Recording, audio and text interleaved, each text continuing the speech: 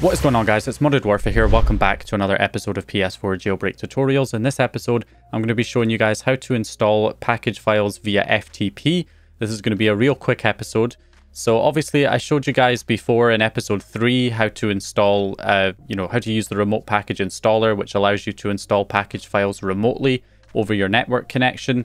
But a lot of people want to know how to use FTP because on 7.55 there's a lot of people running into issues using the remote package installer where it crashes or where the transfer stops randomly.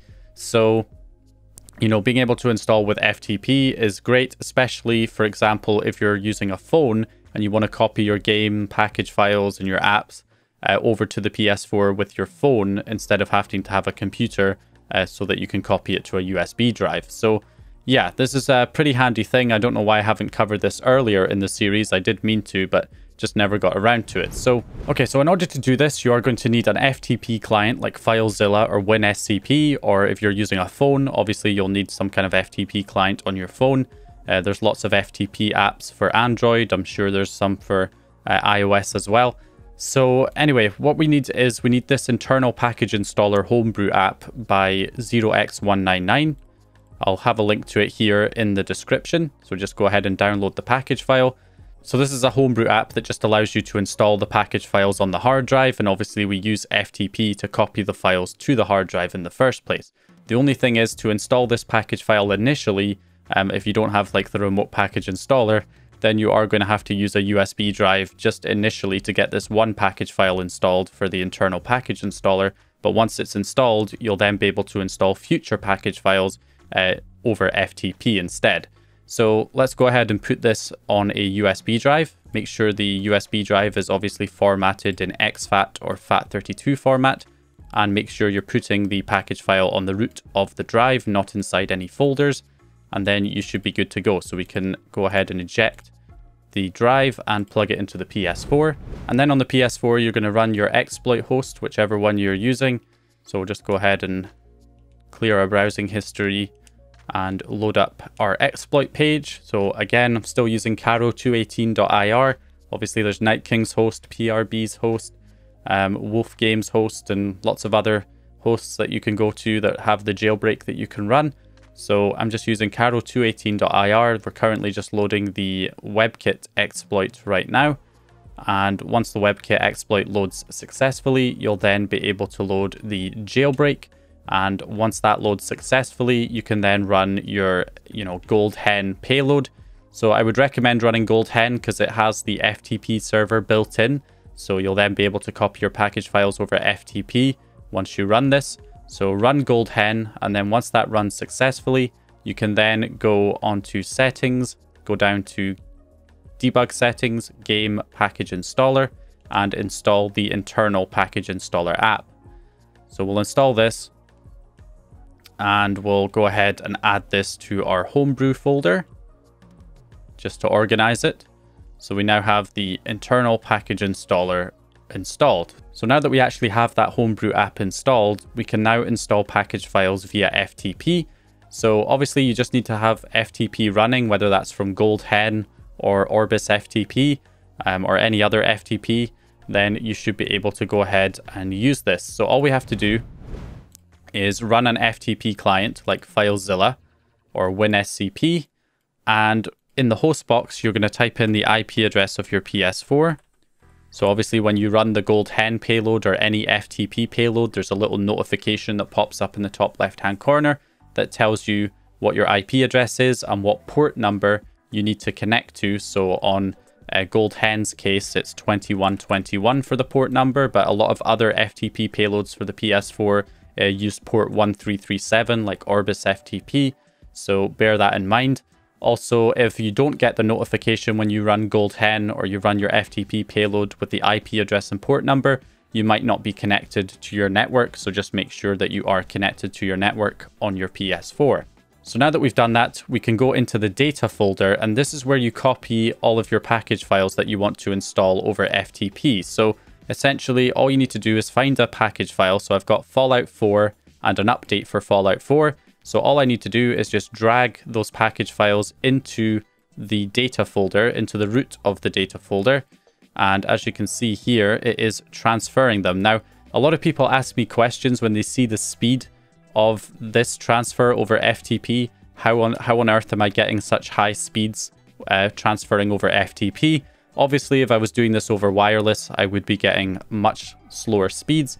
But essentially what I'm doing is I just have my computer connected to my PS4 with an Ethernet cable, and then I'm using connection sharing in my network settings on my computer to share the wireless connection that my computer's getting from my router, and sharing that connection with the Ethernet adapter on my computer, which obviously the PS4 is connected to with the Ethernet cable.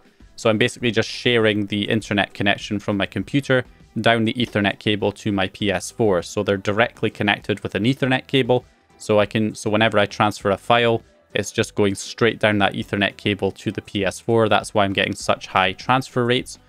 For example, this 30 gigabyte game that I'm installing, which is already about 24% done.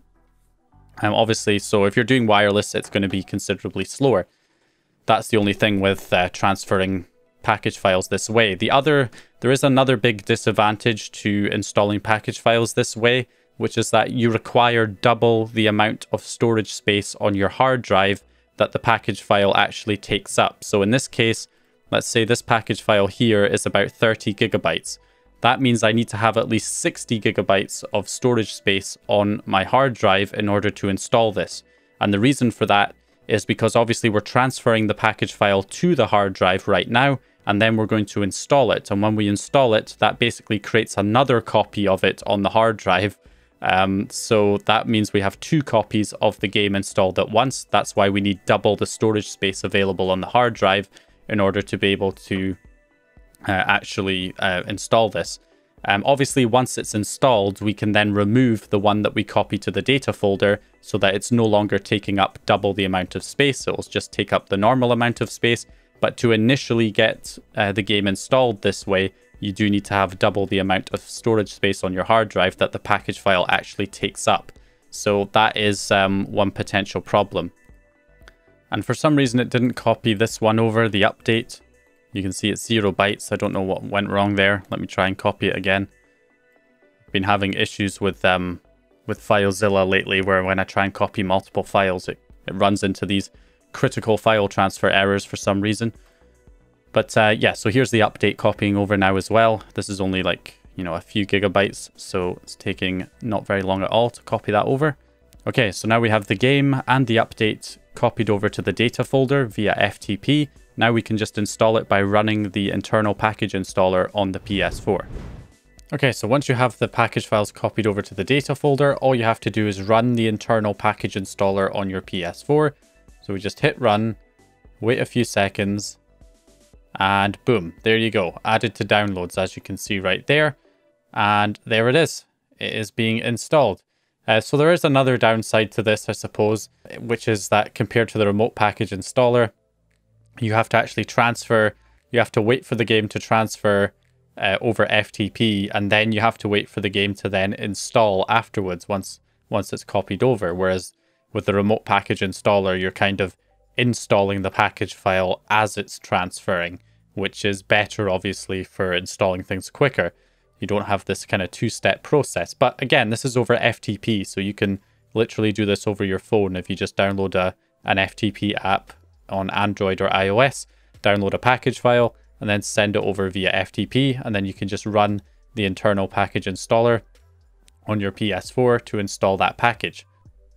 All right, there we go. So the game is now installed, and then of course the update is ready to install. Sometimes if it installs the update first and then the game, then you got to watch out for that, because what it'll sometimes do is it will keep the update waiting to be installed instead of actually installing it. Now that the game's installed, we can now just tell the update to actually install right there and click start, and then that should be the update installed as well. Boom, there we go. For some reason, whenever you install an update from the notifications, it just decides, hey, I'm gonna launch the game for some odd reason, even though I didn't tell it to.